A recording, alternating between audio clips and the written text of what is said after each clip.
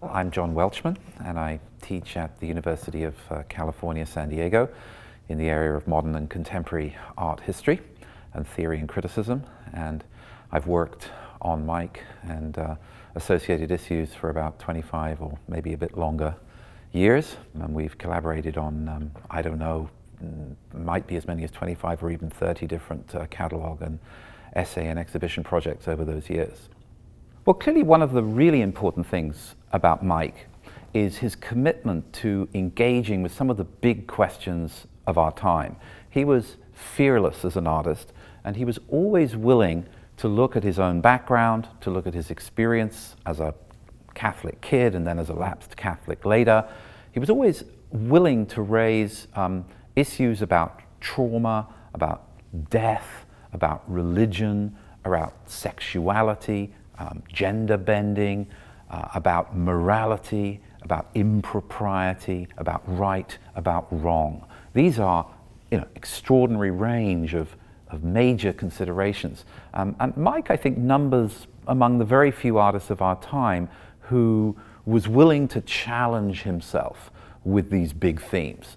He never stood back from them, and issues of sexuality, of class, of religion, I think they're dispersed around the whole oeuvre of Mike, rather unevenly, but they're always there. Take religion, for example. A good amount of Mike's earlier work in performance didn't really address religion per se in terms of formalized ritual, the Catholic Church, priests and nuns, but it looked at the big questions of transcendence. It looked at the idea of standardization and ritual itself. He was looking in the sublime at the category of big things, things that escape our consciousness, things that are too big to surround with language, things that you could try to draw.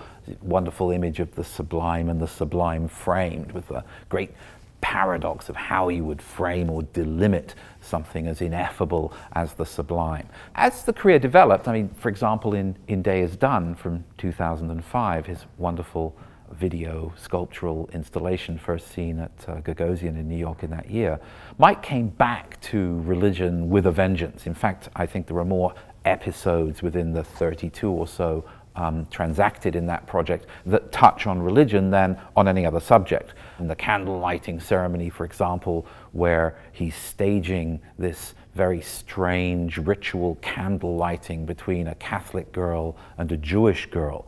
In the audience, there is a Nazi thug performing rap music. I ride my hog, don't need a Harley. Well, she's all mine, so sorry, Charlie.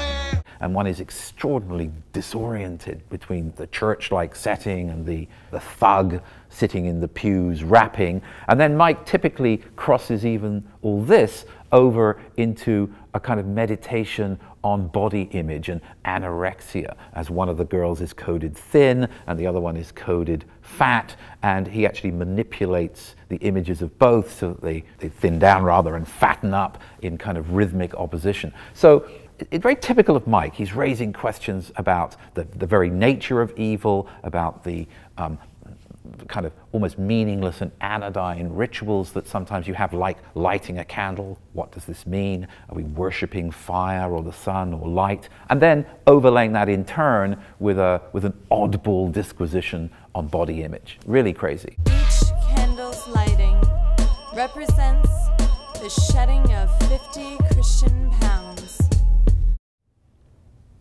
He was particularly interested in childhood formations of sexuality.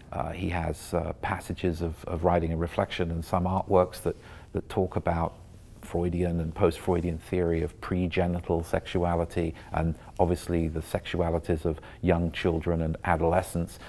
These become merged with his own, doubtlessly frustrated boyhood experiences growing up in a working class suburb of Detroit. And they emerge in all sorts of helter-skelter ways throughout the career. He does a lot of pieces about anatomical and sexual difference, body parts that are matched and mismatched in various symmetrical and asymmetrical configurations.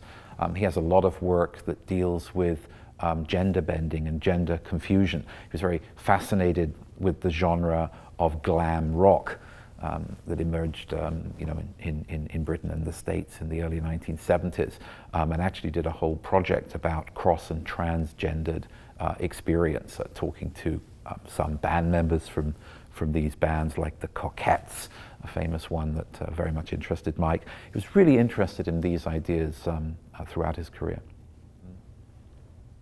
I think the soft toy works, which commenced at the end of the 1980s and really marked Mike's emergence as a powerful artist in the art world, this is a body of work that is fraught with sexual undertones. Partly because it's all to do with the economies of giving. It's to do with the innocent setup narrative where these soft toys would be made, hand-stitched, given to children to use, for years and years as attachment items, and thus coded with love and affection of a purely innocent nature. And Mike, of course, was very skeptical about the whole setup of this particular economy. He found the emotion invested to be like usury, in the sense that it's been lent out and needs to be paid back. And I think this was at the heart of his thinking about the soft toy works. And it crossed with a kind of reflection about his own past as a child, and the way that critics insisted on reading in to the soft toy and Afghan works Mike's own personal biography. He responded directly to that. It wasn't that these were narratives of his own sexual abuse or sexual experience in any way, but critics wanted them to be like that, so he actually found strategies to make them more like that, answering this sort of clamorous call for a level of content that was never there in the first place and that he didn't particularly want at the end. One of the least explored aspects of Mike's work, in my view, is his relationship to class and class consciousness and the implications of class. It's a very difficult subject, and I've often seen Mike being misinterpreted on this issue. Misinterpreted in that people have said that he took up, for example, with the position of the janitor, the famous photograph that appears on the cover of his first retrospective exhibition, Catholic Tastes, at the Whitney in the mid-90s. He took up with this idea of the janitor posing there with his mop and his pail and blue workers' overalls and so on. I mean, he did come from that context. His father, at least at the beginning of his career, was doing janitorial work at a local school. This was a reality and cannot be downplayed. But Mike, of course, typically never had a kind of straight-on approach to any of these concerns. What he is interested in is the way that social misrepresentation is organized in class terms. He is interested in the way that cliches and stereotypes and name-calling and mild forms of abuse play out in different forms of social encounter. One of the longest of these is the wonderful episode in Day Is Done called The Singles Mixer, which is one of many places that Mike parodies the idea of the hillbilly or the southern hick. And again, it's not, I think, that he's producing a critique of that persona or that point of view. He's using the cliched positions of other people's representations to offer a commentary on the way that our class orientations are sedimented in the United States. You like to put on dark airs and dress all devilish, but you ain't shit. Your pretty boy with his tongue hanging out of his mouth like a hound ain't nothing compared to that which is without form. In nothingness, he's gonna have nothing to lick. He's gonna have nothing to kiss up to. You slut!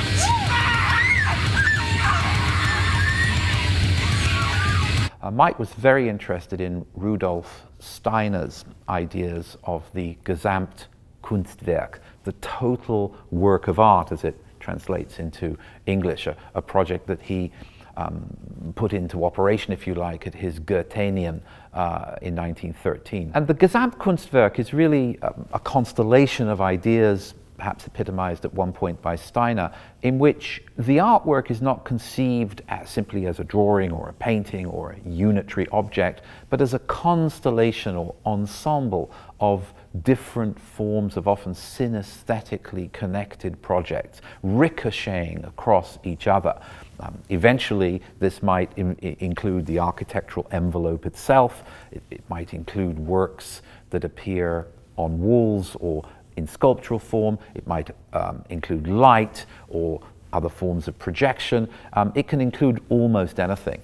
And you can see Mike experimenting and nodding towards this idea of the total work of art throughout the career beginning in the 90s. But again, I think it comes to a form of conclusion in Day is Done, because in Day is Done you've got video in different organizations, sometimes 3 video screens, sometimes 1. You've got sculptures and sculptural installation platforms. You've got a musical. Don't forget that Day is Done is actually a musical with dozens of different kinds of musical extravaganza, from pop and gospel to rock and blues. You've got all that going on. It's all confected in this giant kaleidoscope of total art form.